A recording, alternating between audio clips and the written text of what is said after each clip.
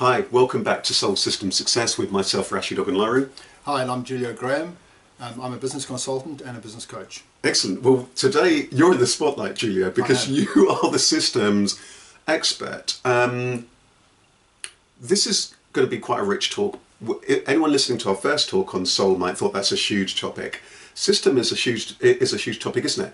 You think about the solar system. People might talk about the political system, the system they work in. The body is a system. And many people get thrown by it. You get those people, you hear terms like systems analysts and people who love technology, and it seems lots of people feel as though on one level or another they're being drawn more into the system, or the system's taking over, or we're reliant on things like this. Yes. Julia, where do you want to begin our exploration today of this thing around system? Because we know it's key to success. Where are you going to kick us off? I think, Rasheed, for me the big thing is we need to separate what systems are for people in their mind. So it's a very good example that you gave about the solar system. We all understand that it's a system. We don't fully understand how the system works, but we understand that it's a system. The same, if you take the analogy of our bodies, our body is a viable entity. So viability is one of the words I use a lot. And when you talk about systems, it is about viability. So our body is a viable entity. But our body, so it's one massive system. But actually it's a group of interacting systems, because you've got a nervous system, you've got a respiratory system, you've got a digestive system. So all these different systems. So depending on where you're focusing, that's your system in focus. Right. That is so useful already. Shall I tell you what jumps to my mind then? Is that then many people who are watching this are interested. It's the business aspect. It's business. So straight away, you drew me to think about an organisation. So it might be that somebody here is running their own business, and maybe the various different bits of it, the finance, the operations and so on, or that they're leading an organisation, or they're managing a team and so on. There are people, there are processes, there's all of this kind of stuff.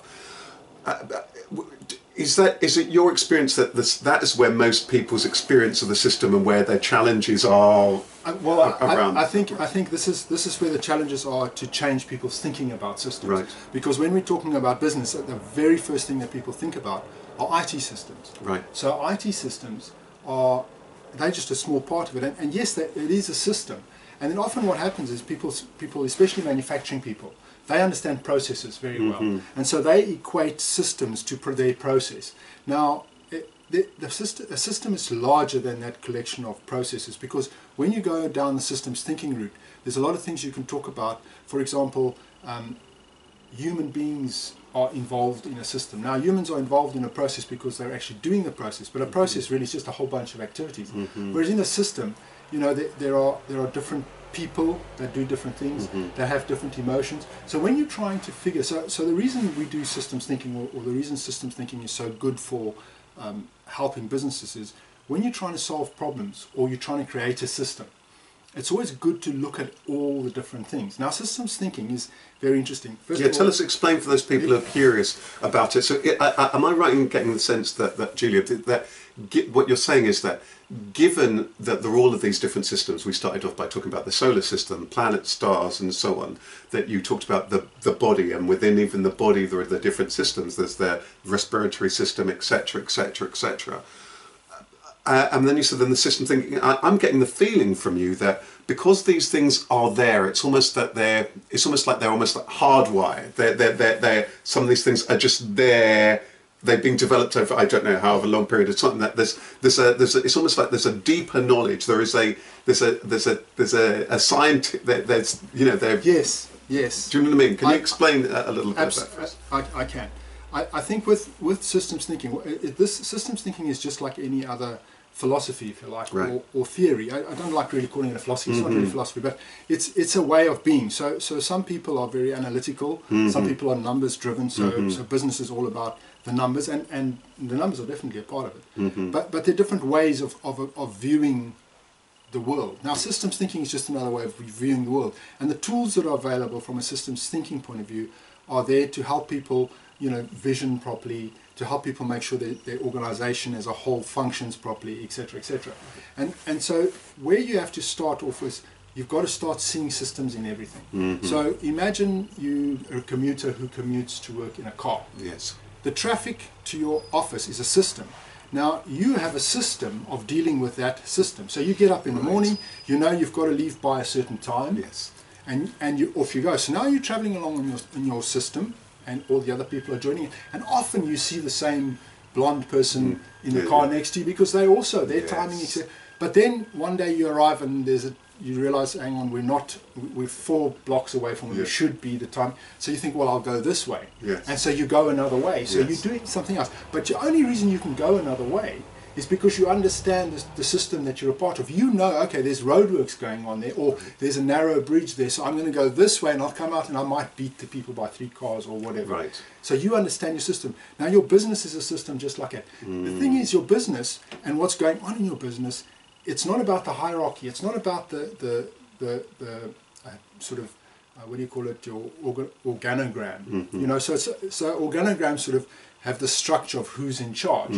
But often when you read management theories, you realize that actually there's the formal structure, then there's the informal network structure, and there are all these things that that we've discovered over time. So one thing that strikes me about that, and I love that analogy that you had, that take traffic, and I might think, okay, it's just me, my journey to work, I'm in my car and so on, but then I realise that there are other people who also have their own systems within a system, and then there's the traffic and how all the motorways and all that is a system.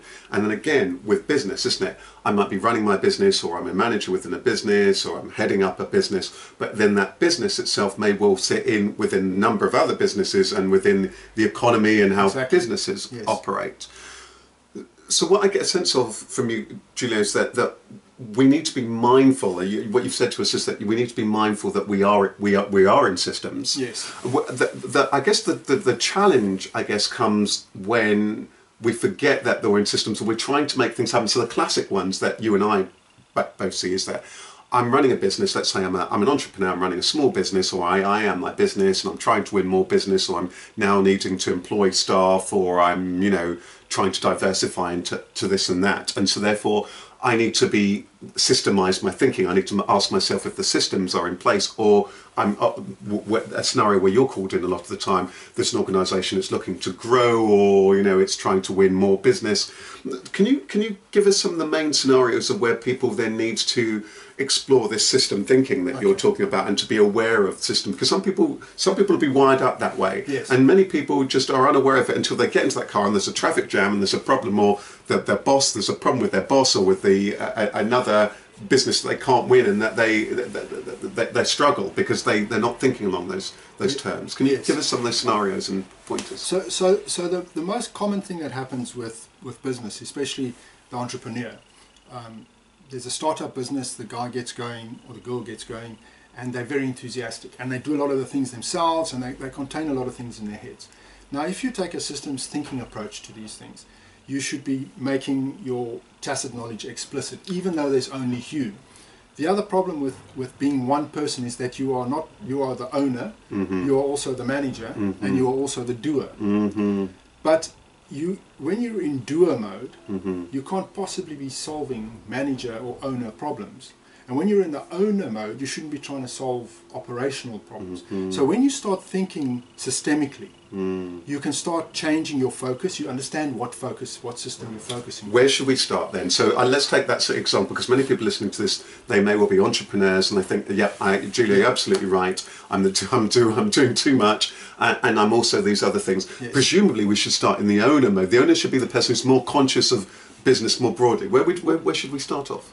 Yes. Okay. Now, with systems thinking, you start anywhere. Okay. It doesn't matter. So what will be more comfortable? You're absolutely right. I would love it if an entrepreneur sat down and said, "What's my vision? What am I trying to do? How am I trying to change the world? What are the kind of people?" But that doesn't happen in reality. We know that. What happens is a lot of entrepreneurs are what I call accidental entrepreneurs.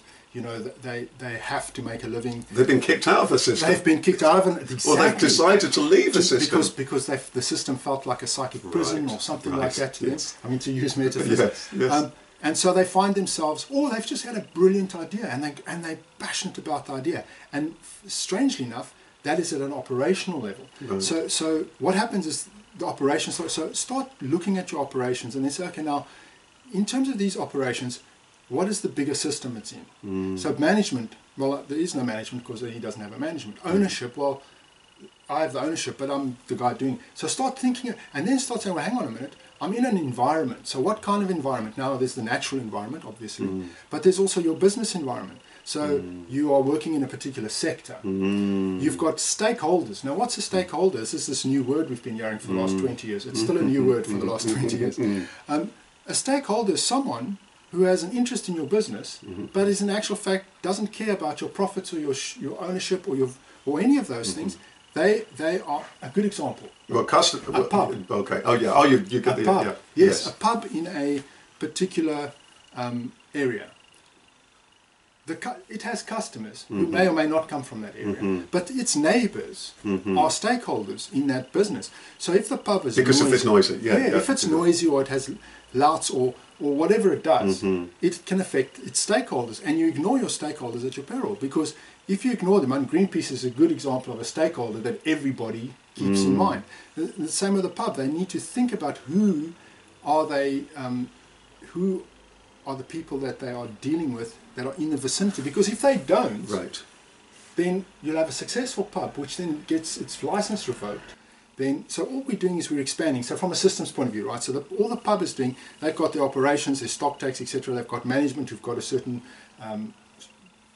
ethos about the pub. There normally is a brewery that owns the pub, and they've got a certain ethos and a certain management thing. And then there's the stakeholders, so the people in the neighbourhood. How do you deal with the people in the neighbourhood?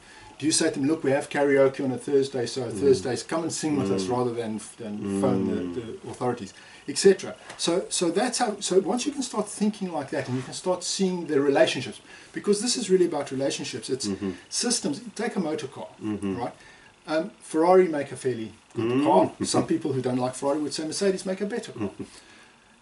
However, if we took the best gearbox from a particular car and the best set of wheels and the best body and the best everything, we put that together and made one car, we'd have the worst car in the world. Because those systems aren't designed to work with each other. Right, so there's so many rich things that you're saying here, Julian, and I want to reflect on them. I think that there is, this is very, very, very powerfully rich, and I guess that one of the things that strikes me about this conversation already is this thing that we will all have our own systems, and we get up and we do our own daily routines and around our homes, our friendships, socially, and all the rest of it. And then there might be other routines. We go to work or we run our own business and so on. But often we forget about then the broader aspects of it. I love that your traffic scenario was powerful, or the person who's setting up a cafe and they may or may not be aware of all these other factors. So can you give us, you've given us, I guess, a couple of pointers for the entrepreneur to be mindful of, isn't it? That where, especially if they wear all these different hats, to start to step out and then be thinking about their environment or the different stakeholders, etc., etc. For those people who are in organisations now, let's take the, because I guess that our other audience, we've got the entrepreneur audience, yes. But we've also got the people who are managers within organisations, people work within organisations. Now lots of people in the organisational concept, lots of this is where people often feel stressed. Their manager, their boss, or they're asked to do this or that. Yes. Whether somebody is leading an organisation, whether they're a manager in an organisation, or whether they are a staff member in an organisation, could you give us some of the fundamentals, because you've been called into many organisations over the years as a management consultant. What are some of the key themes in terms of system that people, anybody, anywhere in them, need to be mindful about? Okay, so once again, to reiterate the point we made at the beginning, is that the systems within an organisation are not just the IT systems and the processes. So first of all, those are part of them, but it's just a small part. Those are some activities that people get up to. So people need to understand that. If you think about a leader, if you're leading an organisation and you find that you sort of going one way and the organisation is going the other way because they don't want to follow you. We know that. Yeah, I can't get I'm thinking I'm a leader in it. Why these staff are causing a problem there? They don't get it. Exactly. So now if you understand what's going on with those staff and you understand the system they're in, so it then starts getting quite fuzzy, for want of a better word, and this is where the soul bit really comes into. If you understand their attitude, what the problem is they're having, what's causing them to do things, because remember, systems are always in balance. So they try, the natural state of a system is to try and be in balance. Right. So when you've got a status quo, right, and you're trying to change it, yeah, it'll fight you. Right. Because that's what systems do. They don't want to be unbalanced.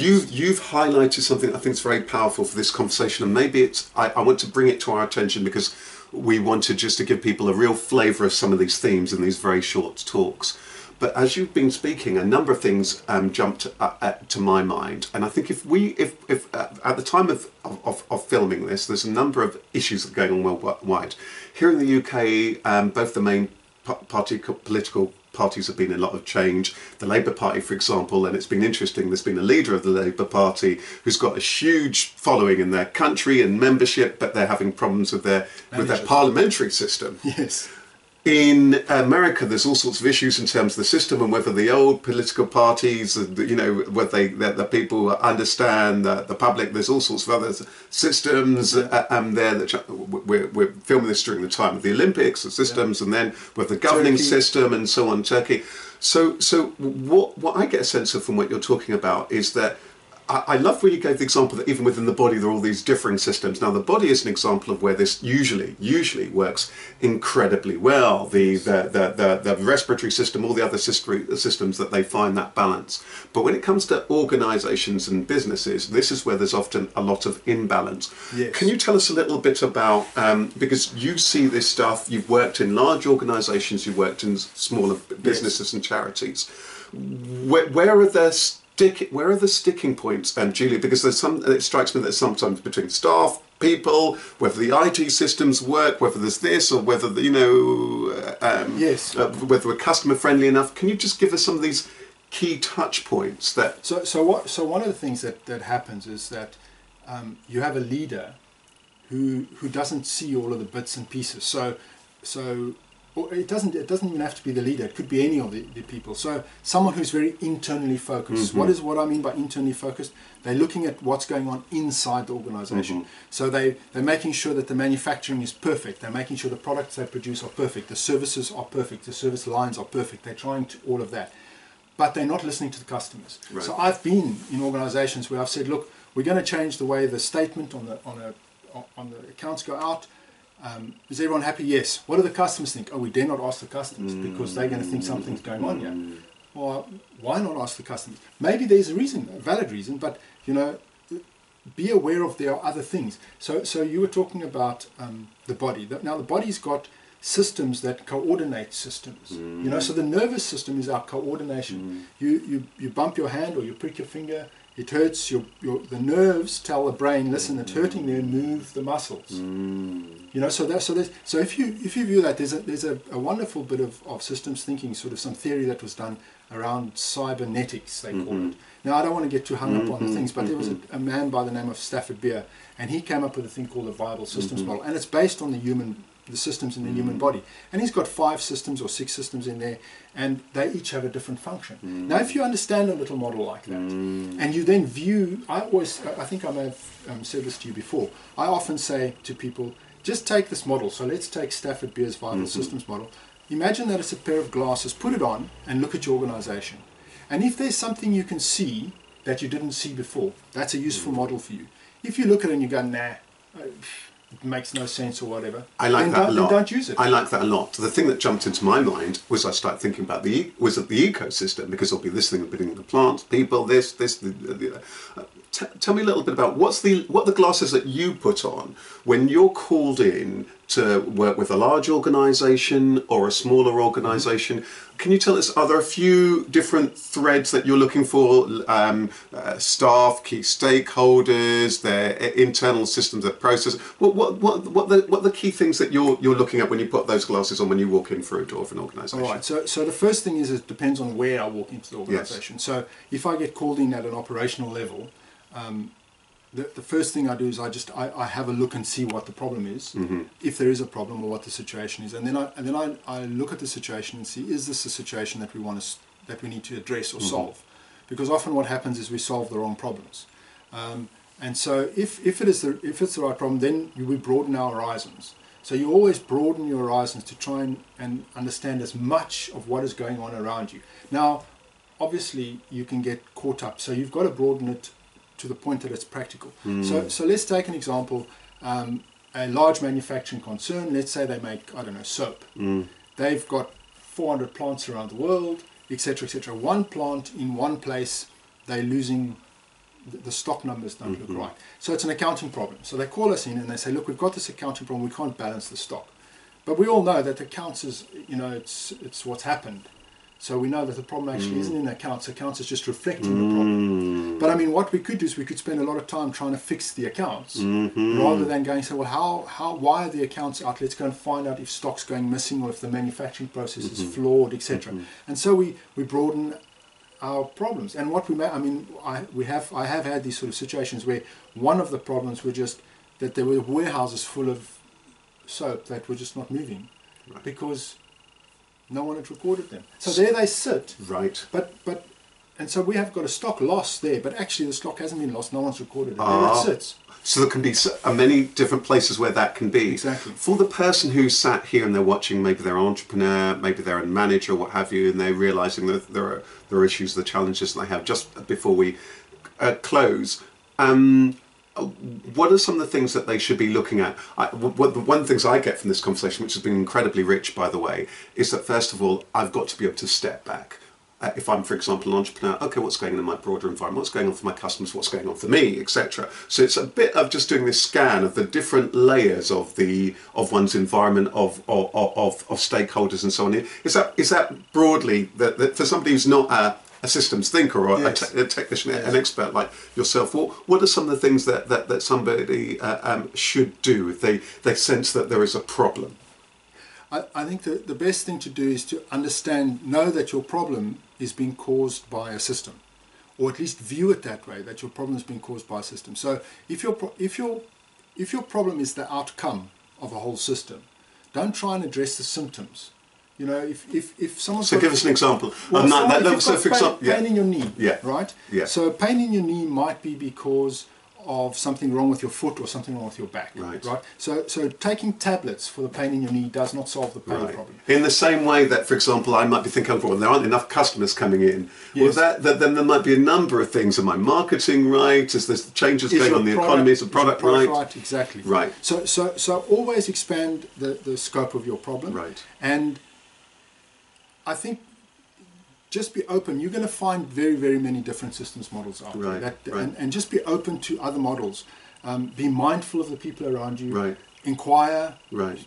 Just inquire. Be inquisitive. That's so powerful, because I can also see, we touched on it a little bit briefly there from an entrepreneur perspective, but again, for a leader, a manager, they're just seeing that the problem is this member of staff or whatever. Well, hang on. If by stepping back, it takes that problem around from that person being difficult. Are there other things? Are the conditions right? Are there other things that could be useful for me to stop and to look at? That is exactly it. And once we start looking at outcomes as opposed to outputs, then we move into what our next session is going to be about, is success. Success. Is how do you measure success? Not by the outputs, right, but by the outcomes. And then that's a lovely roundup for this conversation, Julia, because I guess that it means that therefore with this thing with the system is really there to support people, isn't it? That'll be an ecosystem, an organisational system. It's about people. It's about utilising that. So when it's working really effectively, that's what it does. So we shouldn't get too hung up or afraid of system per se. It's about understanding it and utilising system thinking to help us get more insight that's going to help us be more successful. Precisely. I think systems thinking, when things go right, you understand what is making it go right, and when things go wrong, you've got places where you can intervene that aren't always obvious. That's really what it's all about. Wow, thank you so much for your time, and thanks very much for this very rich conversation. I've certainly learned a lot. Good, excellent.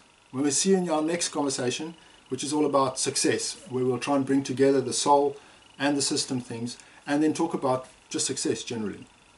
Thank you. Goodbye.